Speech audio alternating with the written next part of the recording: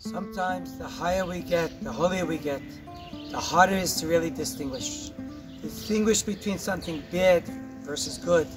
It's much easier than to distinguish between holy and the Holy of Holies.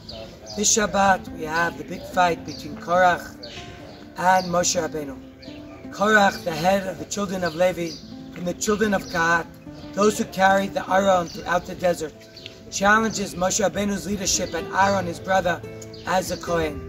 And Korach wants to uproot and take over. At the end, Korach not only doesn't get Aaron's position, but Korach at the end also loses his own position as being the leader of the tribe of Levi. Am Yisrael has been stuck in Parsha Korach for 2,000 years.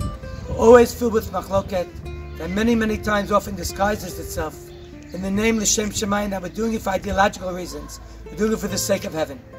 Despite Moshe Rabbeinu feeling threatened and challenged, the pasuk tells us, "Vayakam Moshe, vayelech el Datam v'Aviram."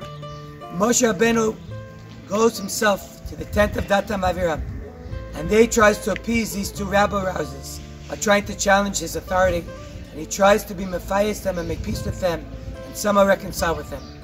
And despite them saying, "Lo na'aleh, we're not going to come up to you," Moshe goes to them to try to find that good point. A lot of times we're waiting for someone to take the first step. If they apologize to me, then I'll accept.